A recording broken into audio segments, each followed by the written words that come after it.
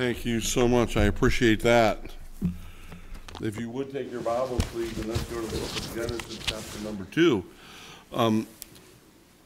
Luke and Jaron are out this week. We pray for them as they're out traveling and having some time away. Notice, if you would please there, this is a continuation from the message last week. And so I'm going to take probably 5 or 10 minutes and just recap, and then we'll try to go ahead and finish this message. But we want to go to Genesis chapter number 2. And the theme of this is a wonderful picture of the gospel, but it's extending from Adam and Eve and their relationship. I want you to notice Genesis 2, and let's go back to verse number 20, and I'll start reading there. Genesis 2 and 20. And Adam gave names to all cattle, and to the fowl of the air, and to every beast of the field. But for Adam there was not found a helpmeet for him. And the Lord God caused a deep sleep to fall upon Adam, and he slept, and he took one of his ribs, and closed up the flesh instead thereof. And the rib which the Lord God had taken from man made he a woman, and brought her unto the man. And Adam said, This is now bone of my bones, flesh of my flesh. She shall be called woman, because she was taken out of man. Therefore shall a man leave his father and his mother, and shall cleave unto his wife, and they shall be one flesh. Now, Lord Jesus, we ask that you would come and bless and help us with these truths today. In your name, amen. All right, let's go back through, if I might, some of these truths that we have before us. I want to show us 3 pictures, and what we have from right here. I want us to understand that Adam and Eve and what's happening here in the beginning of the book of Genesis picture the gospel of the Lord Jesus Christ in a myriad of ways. So number 1 here, the picture of the gospel in this passage. This passage right here is a picture of Christ and his church to come. Okay? Picture of Christ and his church to come. It is a picture of headship, yes. It's a picture of the bride and the bridegroom, if you would. You'll notice that number 1. Now, do you see 2 and 3 there? 2 and 3 are birthed from number 1. So from number 1, we have a picture of the gospel, but now we have a prophecy of the gospel, and I've just realized I don't have my mic on. No wonder they're frantic in the back. My fault. All right. When I get up here, of course, I have nothing else on my mind. All right. Does that help? Is that on? Okay, yeah, I can hear it. That's better. Okay. So from number 1, we have 2 and 3. And there are 3 pictures that relate to the gospel there. So number 1, we have a picture of Christ in the church. We went over that, right? Adam and Eve. Number 2, we have the prophecy of the gospel. The prophecy of the gospel. That's in chapter 3. Read it, verse number 15. Chapter 3 and verse 15, and I will put enmity between thee and the woman, and between thy seed and her seed, and it shall bruise thy head, and thou shalt bruise his heel. This is a prophecy of the cross. We have this prophecy when Satan will strike the heel of Christ. When did that happen? Because the heel was a wound, but not a death wound. That would happen when he was on the cross. Christ would bruise or crush Satan's head. When would that happen? When he was on the cross. When Jesus died, he not only died there for our sin, but when he died there, He fulfilled the Old Testament, 10 Commandments, the law, perfectly. Perfectly. So when we're in Christ, we're in him and there's no condemnation, right? There's nothing. But the other thing he did when he was on the cross is he crushed, or he finished, the work of Satan. Well, when you crush a serpent's head, that's a death blow. So he would bruise his heel on the cross, but Jesus, would defeat Satan forever when he was on the cross, giving him a death blow. So in other words, his sentence is now written. We know that. When we go to the book of Revelation, we see what's going to happen to him. It's done, right? He's a defeated foe. However, we still battle him, don't we? But we have this prophecy now. Here's the husband and wife relationship, a picture of Christ in the church, but we have this prophecy of the gospel, and it looks forward to the cross. Then we have one more. We have the provision of the gospel in chapter 3 and verse 21. Remember what the Bible says, 3 and 21. And unto Adam also, and to his wife. Oh, by the way, can I stop and say, for anybody that says, well, they never really got married? Well, it's interesting that she is called his wife. Isn't that? And also unto Adam and to his wife did the Lord God make coats of skins and clothe them. What do we have here? Well, we remember this fact. After God creates Adam and Eve, he creates them, he puts them in a perfect environment. They have mental capacity far past ours. They do not have a sinful nature. They have a natural nature at that point. They have never sinned, but they choose to do so. They choose to go ahead and take that particular pleasure and that desire, and they do it over the relationship they have with God. They break God's heart. Can I put it that way? So God now comes to them. He would have every right to have killed them both. But he doesn't. Amen. Instead, he goes to innocent animals. He takes the life of the innocent animals, their blood is shed, and he actually takes the skins and clothed Adam and Eve. That is a picture, if you would, of the provision of the gospel. It looks forward to the Lamb of God, Jesus, who would come and be slain for us. And so they're covered with the blood. The blood of Christ in the New Testament removes our sin. They're covered with the skins of those animals. We are now covered with the righteousness of Christ. Okay? So this wonderful picture here in the Old Testament of the gospel that comes from Adam and Eve, and looks forward to the headship, a picture of the groom and the bridegroom, a picture of Christ in the church.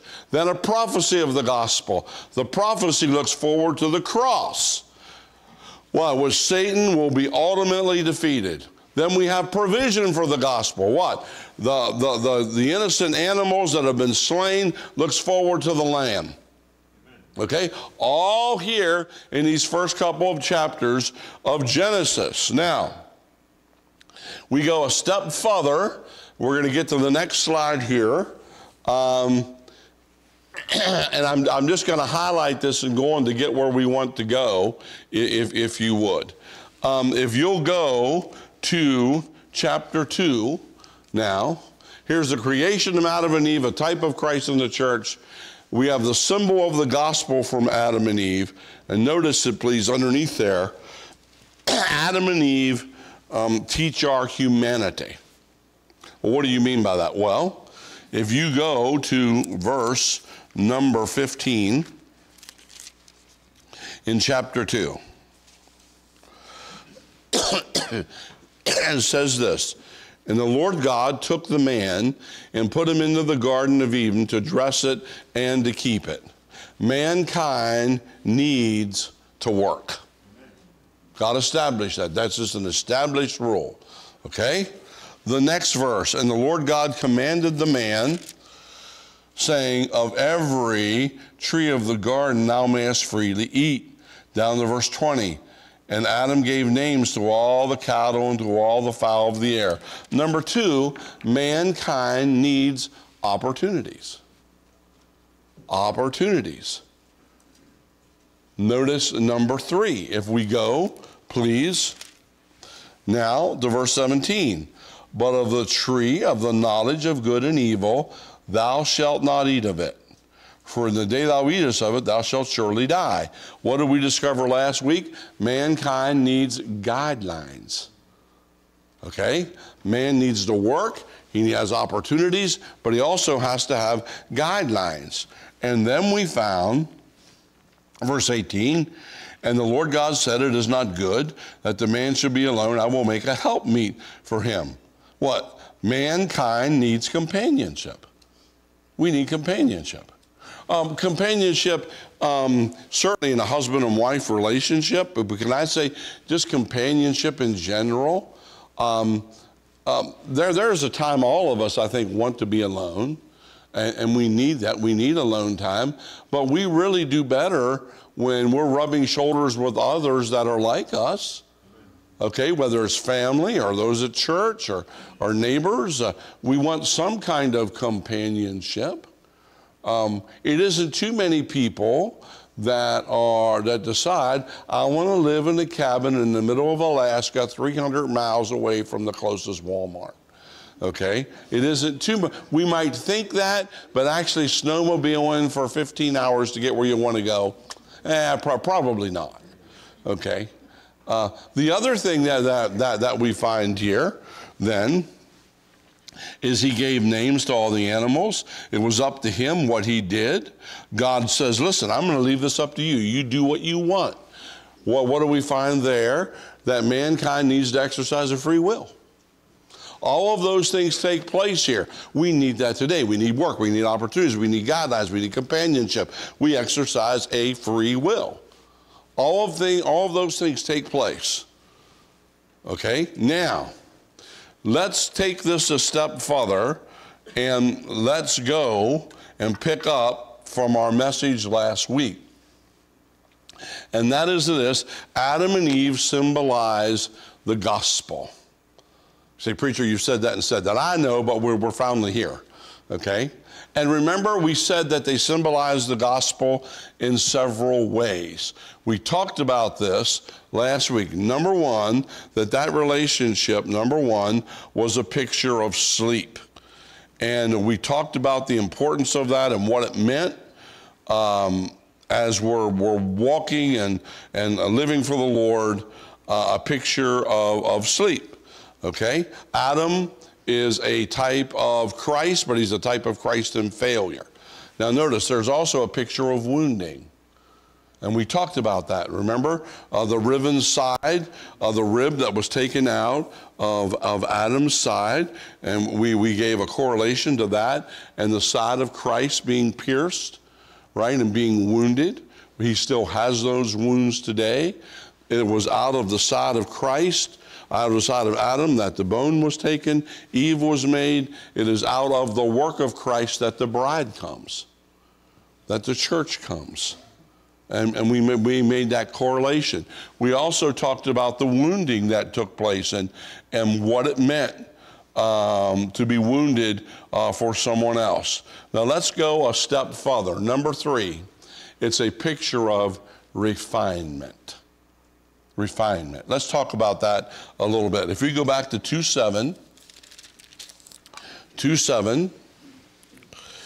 and the Lord God formed man of the dust of the ground and breathed into his nostrils the breath of life.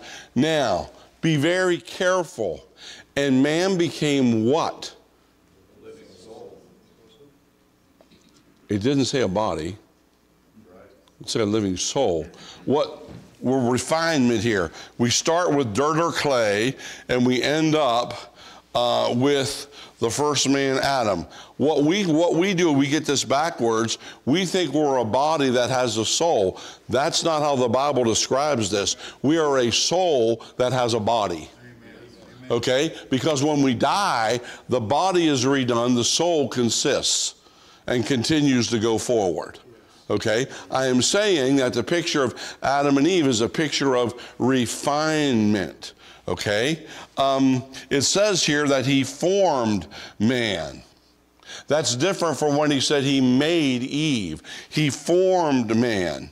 That means to fashion and to shape something. In other words, he used raw material. And some of your ladies are saying about your husband, he's still raw material.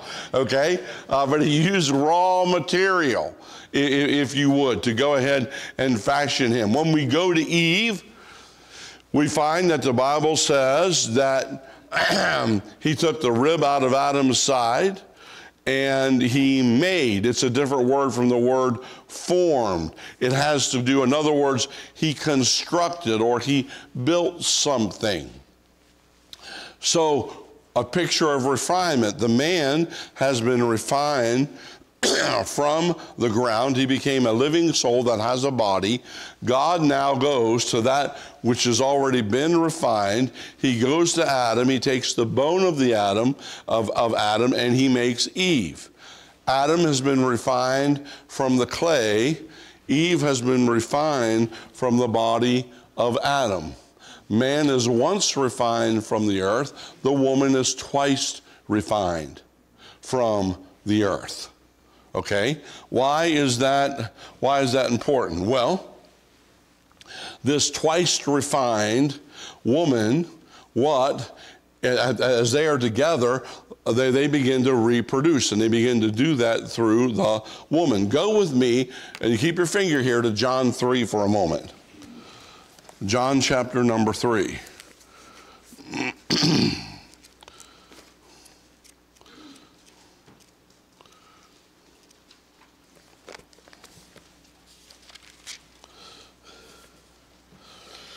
We're talking about refinement. A picture of the gospel. Notice, if you would, we'll start in verse number 1 because we know the passage.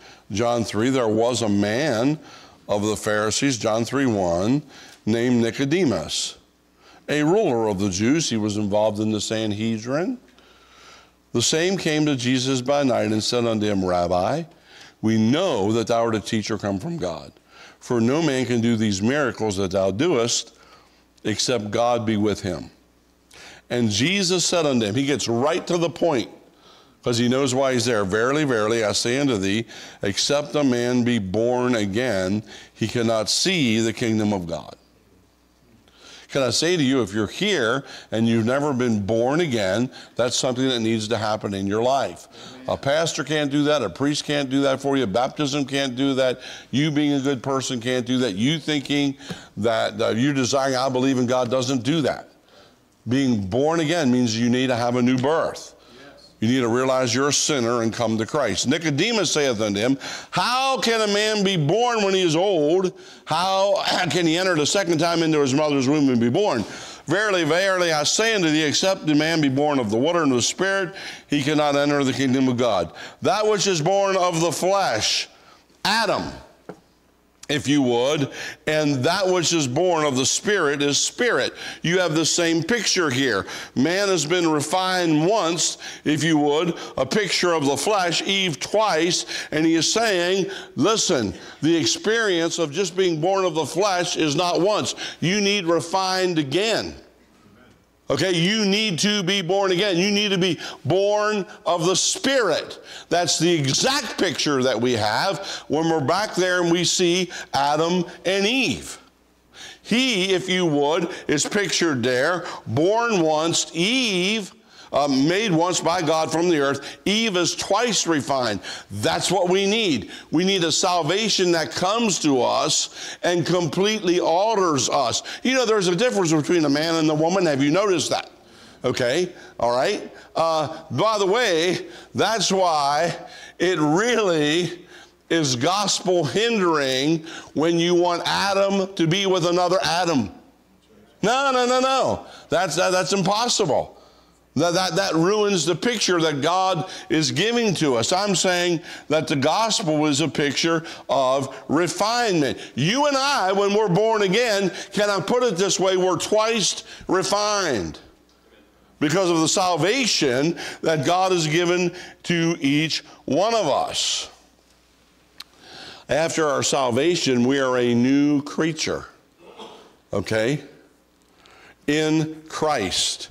There's a new construction that has been made that has completely changed us. The gospel refines us. So if you're here, twofold truth. Number one, if you hear and you don't know Christ and you're lost, you need to be refined. You need the gospel of Jesus Christ to change you, just as surely as Eve was changed from Adam. Number two, it's a picture of refinement, Christian. That means that you ought to be continuing to grow. You shouldn't be where you are 5 years ago. You ought to be growing in your Christian life. Why? Because the gospel refines us. It changes us. It helps us to grow. When I read that passage again, I hope you'll never read it the same, and understand the picture of refinement is exactly a picture of what God wants to do in salvation and what he wants to do in our lives. Next, it's a picture of headship. As we go back there to Genesis 2, it's a picture of headship.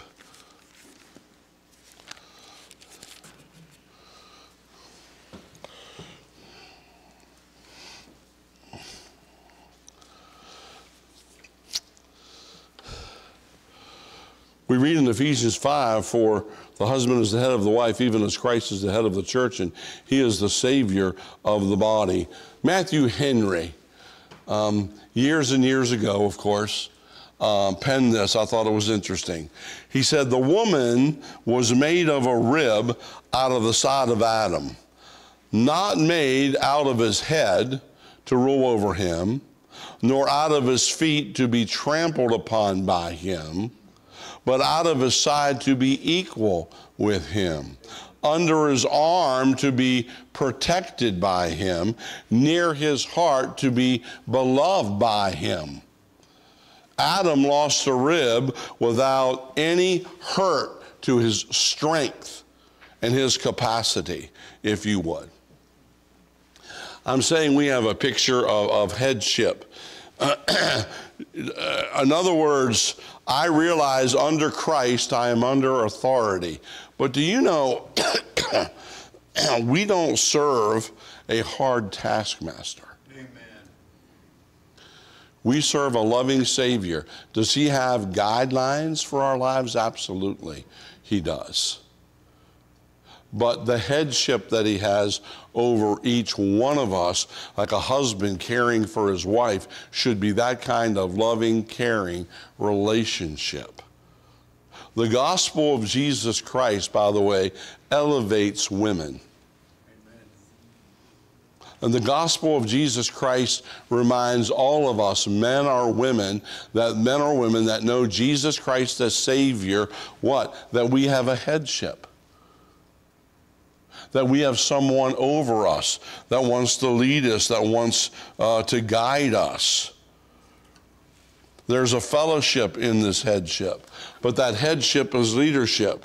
That headship brings recognition. That headship brings a following from each one of us. That headship brings a communing with the person of Christ. The gospel, can I put it this way, brings new leaderships to our lives. If you're lost here and you're hearing me, the fact is you need a champion in your life. You need someone to help you that you can go to that'll help secure, give grace and strength and peace, and somebody that's an anchor in your life. Adam and Eve, that picture there is a wonderful picture of the gospel of Jesus Christ in its headship. Next, it's a picture of identification. It's a picture of identification back in Genesis 2 and verse 23. And Adam said, "This is now bone of my bones and flesh of my flesh. She shall be called woman because she was taken out of man." A picture of identification. Can I say to you that Eve is permanently tied to Adam?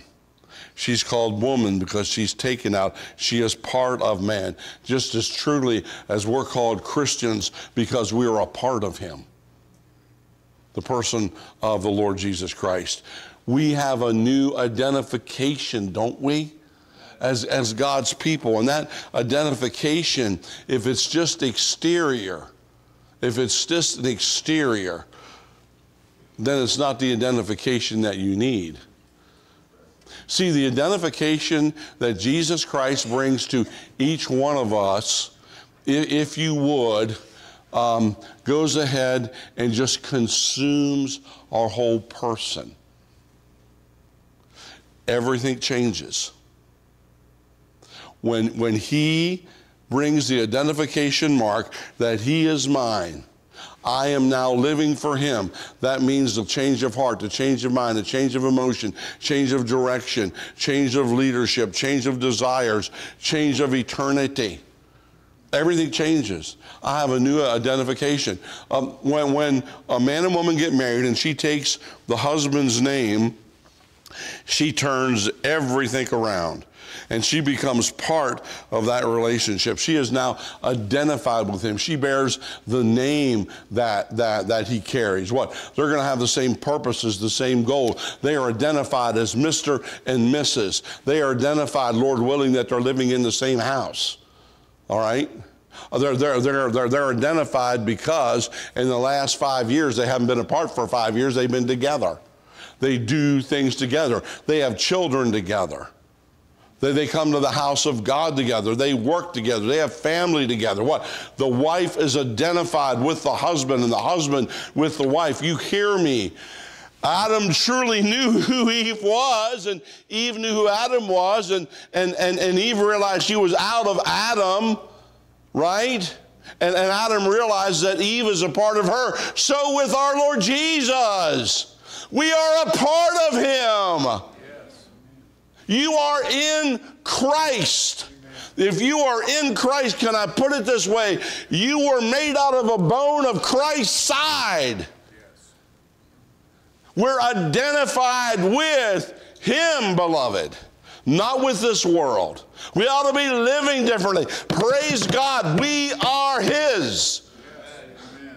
Each one of us will receive a new name one day.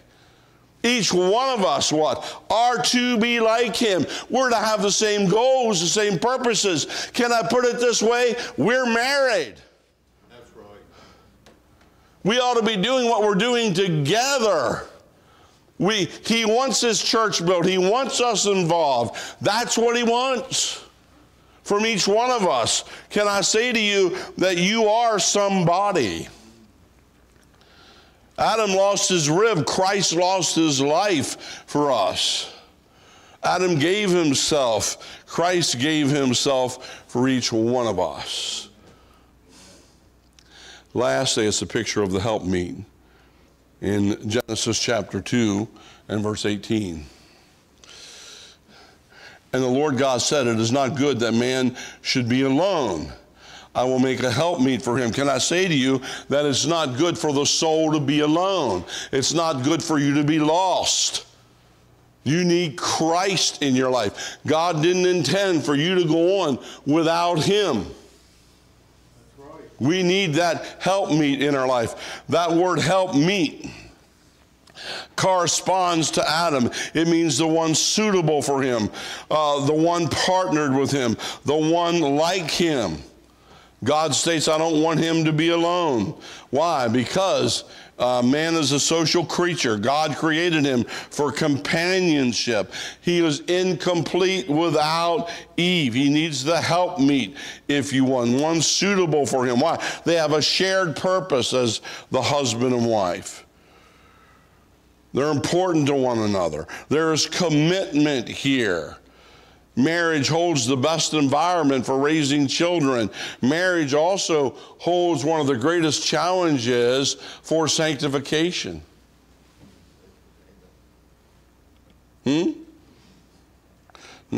Only one amen there.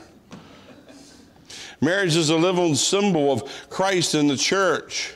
Marriage was not for convenience, but it carried a purpose, a shared purpose. The communion that it brings, the closeness that it brings, if you would. Adam now had a spiritual partner to assist him, a companion to encourage. You know, we work so diligently. We get older. Well, what am I going to do for retirement? Is the house paid off? Well, what about the vehicles? Where are the children living? What about the grandchildren? What are we doing there? We're involved in our local church. We're involved in our communities. We want our businesses to be the best. We're trying to have a good testimony. And it's amazing, we do not spend enough time cultivating the most important relationship God has given us, and that's the husband and wife relationship. We don't spend enough time. We take it for granted. And I'll tell you what else we take it for granted. We believe that sanctification and change works only when we're younger, but when we get in our marriage, we have no faith that God can change our partner at all.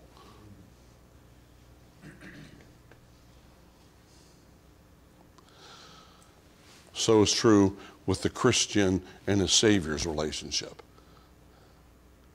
You've grown and you're in Christ, and the fact is, can I say that there's probably 10 to 15 men in this church that could go out and pastor a small church anywhere, maybe bigger one than that, without any problem. You have that kind of ability.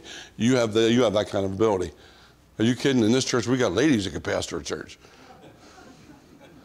I thought I'd get more laughs there. Some of you are like, a little tentative there. Our relationship with our Savior can become the same way. It can become rote, and nothing changes. God doesn't want it that way. He doesn't want it that way. I encourage you about your relationship. And by the way, Adam allowed Eve to use her gifts and abilities, just like Christ allows us to use our gifts and abilities for him.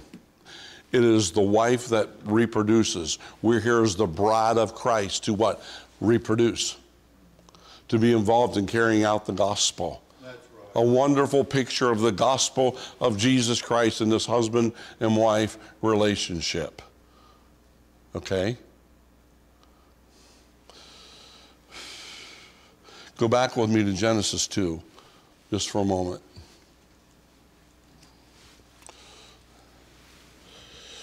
Let me read again where I started this morning. Verse 20, Genesis 2:20. And Adam gave names to all the cattle and to all the fowl of the air and to every beast of the field. But for Adam there was not found a helpmeet for him. God seeing that need, understanding that need.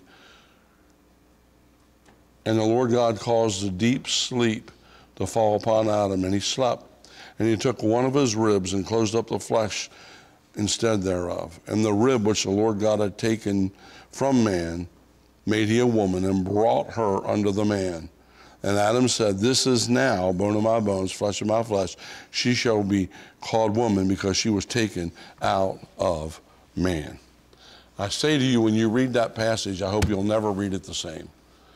That you understand we have a wonderful picture of the gospel of Jesus Christ here.